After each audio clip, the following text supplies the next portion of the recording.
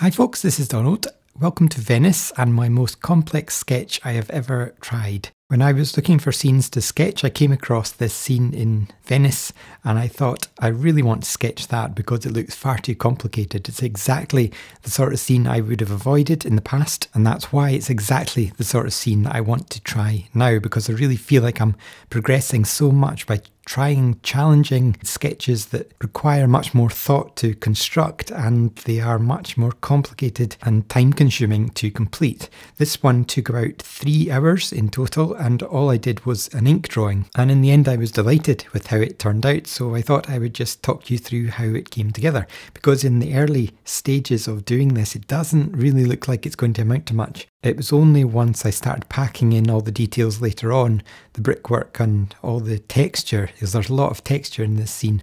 Once all that started to go in, that was when it really came together. But before that, I wasn't entirely sure if this was going to work. The biggest challenge that I had in this scene, and it's something that's universal to pretty much all the drawings I do, is whenever there's stairs involved, and I've talked about this before, I just seem to have something amiss in my spatial awareness that I can never draw stairs properly. But this one, I just spent so long staring at the page, trying to work out the curve of every line. I thought once I had the steps in place, then that gave me something to work with, and it gave me a bit of confidence that I could finish this.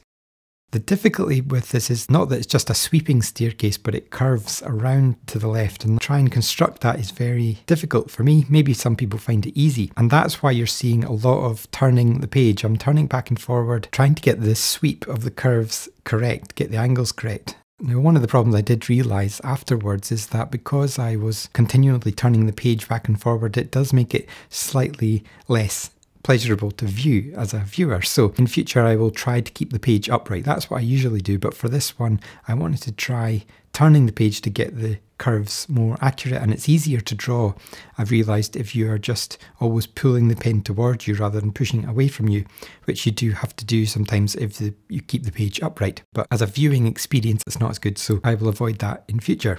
Another reason I would have avoided this sort of sketch in the past is because of the amount of stuff, like all the flowers and greenery on the bridge. That sort of stuff just makes me think, oh no, too much detail, too complicated, going to take too long, I'm going to avoid that picture. And I think I got into that rut for a while where I was looking at a scene going, no, too complicated, I was overthinking it, too much detail to put in, I'll do something simpler. And what I'm finding is just by not overthinking it, just picking a scene and just going for it, I'm seeing a quite significant improvement in the level of my drawing. And I think it's because of this. It's because I'm just going for it and I'm picking scenes that are much more complicated, and the complexity adds to the quality of the finished sketch, I think, and it's much more satisfying for me to draw regardless of how it turns out at the end. I find I'm much more absorbed in the activity again because I'm just losing myself in the details of drawing lots and lots of little flowers or brick detail. As you'll see later on, there's so much texture in the bricks of the buildings in the background, and just spending the ages drawing all those bricks really helps switch off the mind, and so it becomes a much more enjoyable experience again. And then what I'm also seeing is that my drawing is improving as a result. So it's like a double positive effect, that my drawing is improving and I'm enjoying it much more at the same time. The railings were another example of something that I would have noticed in a scene and then chosen to avoid drawing that scene because of that. These railings are really quite complicated. You've got 2 curvy lines going in different directions within each railing, and it makes it quite a challenge to draw. And because of the solid line way that I draw, you have to work out what's going to be in front of the thing that's behind it. When I was drawing this, I was thinking about Ian Fennelly's sketches. I'm sure you're familiar with Ian Fennelly, but if you're not, do go and look him up. He is the master of scenes like this. He just makes it look so easy, and he doesn't draw anything like this in terms of solid lines. He's very kind of scribbly, scratchy. I suppose it's more like what you would think of as a sketch, whereas this is probably closer to a drawing, I guess. But what he does is very scribbly and scratchy, and he loves doing scenes like this. I could just imagine his version of what this would look like.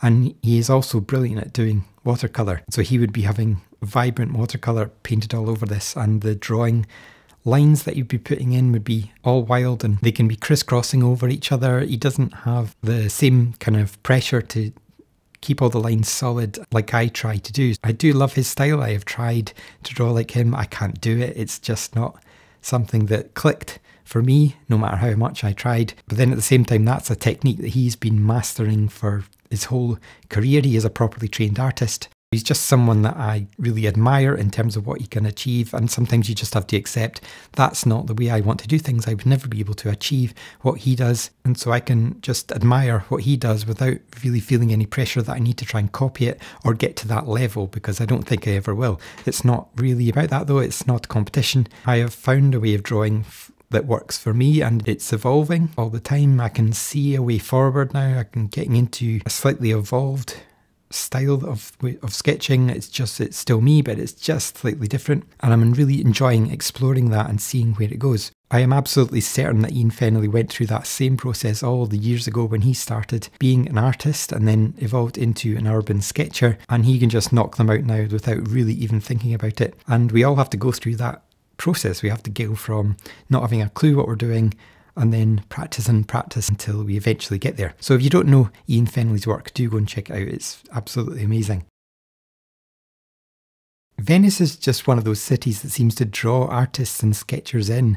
It just feels like somewhere that has to be drawn or painted. I don't have a huge amount of knowledge about art history, but I do know that there are people like Ruskin and Whistler. There are a couple of the names that I've heard, and they were creating art or writing about art in Ruskin's case since the 1800s, specifically relating to Venice, and they seem to just be obsessed with the place, and more artists went there. At that time it was etchings rather than drawings or sketchings, but I suppose sketching is the modern day equivalent of etching, and it does make me wonder about the idea of trying that myself, choosing one city, Venice, as a project, and rather than just trying lots of random scenes, picking one place and studying it and doing lots and lots of scenes from that same city. I think that could be great fun and a great way to learn, and maybe it's time for me to start learning more about art history and start reading the books by Ruskin. I think he had a very famous trilogy that he wrote as an art critic that was all about the architecture and art of the city that he loved. And as far as I'm aware, he was bemoaning the destruction of the city as they were in the midst of doing major renovations to the architecture. And I just think that could be a really fun and interesting project to research the city and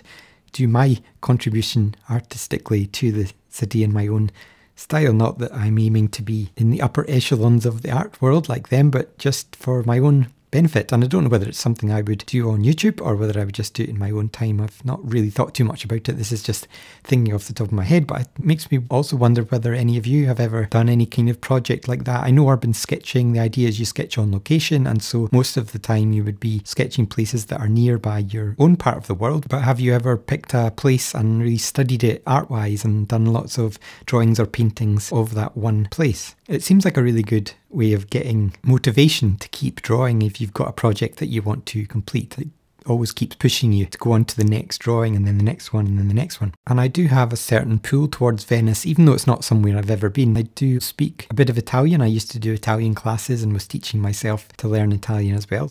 When I first came up with the idea of trying to really have a go at art for the first time in my life, it was really because of a programme called Landscape Artist of the Year. It was an art competition that is on television in the UK, and in each series the winner is given a £10,000 commission to create an artwork of a specific place. And in one of the seasons the winning artist was given a commission of Venice in honour of John Ruskin, and so they were sent out there and they were allowed to just wander about the city doing lots of practice sketches, and then eventually they decided on a final scene. And spoiler alert, I am going to tell you the winner, so if you don't want to know the result, do put your speakers on mute for a few moments.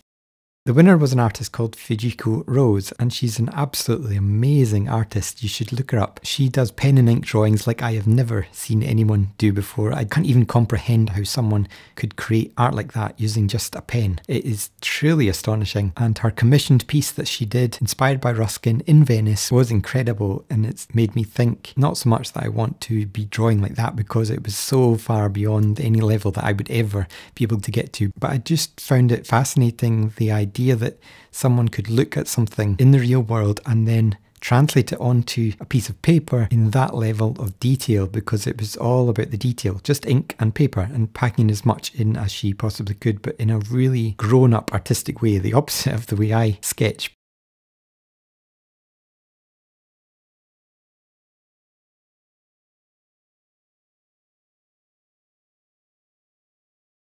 So going back to this sketch, I loved all the textural detail on the building and putting in all the squiggly lines where the brickwork is exposed, and then you get to draw in some of the bricks.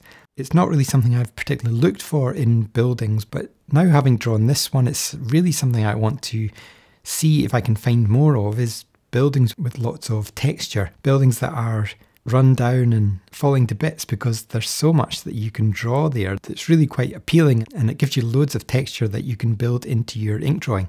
I love the contrast between the bricks where they're exposed, where all the paintwork has come off, and then on the right side of the building where it has stayed on and covering the bricks, and it gives you that nice two-tone effect. And just the density of drawing all the bricks rather than just drawing one or two dotted about, by drawing all of the bricks and spending the time to do that, and believe me, it did take ages, it gives the building more physical solidity. And so I'm really glad I took the time to do that, because it did make a difference. And as I say, I do really enjoy that aspect of drawing anyway, because you get lost in it. You can just switch off, and you know that for the next, 20 minutes, you're just going to be drawing bricks, and the mind drifts to weird and wonderful places.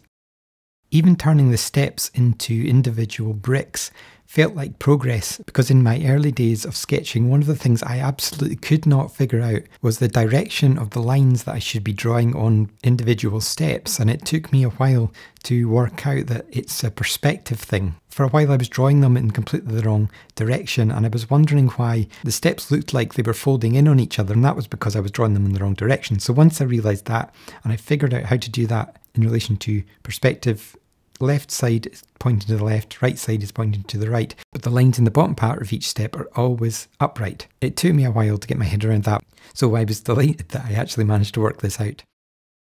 Once I had the line drawing up to a stage where I thought it was complete, in the past I would have gone on to colour the whole scene, but for this one I just wanted to leave it as an ink drawing. The only thing I did was that to give the building a bit more depth, I decided to colour in the windows, turn off all the lights. This is something I always used to do, and in my recent sketches I've just left them white, but I wanted to just give it a bit more depth. In the windows I coloured them in black with a Faber-Castell India ink marker, and I left all the ones in the top half because they had shutters across them.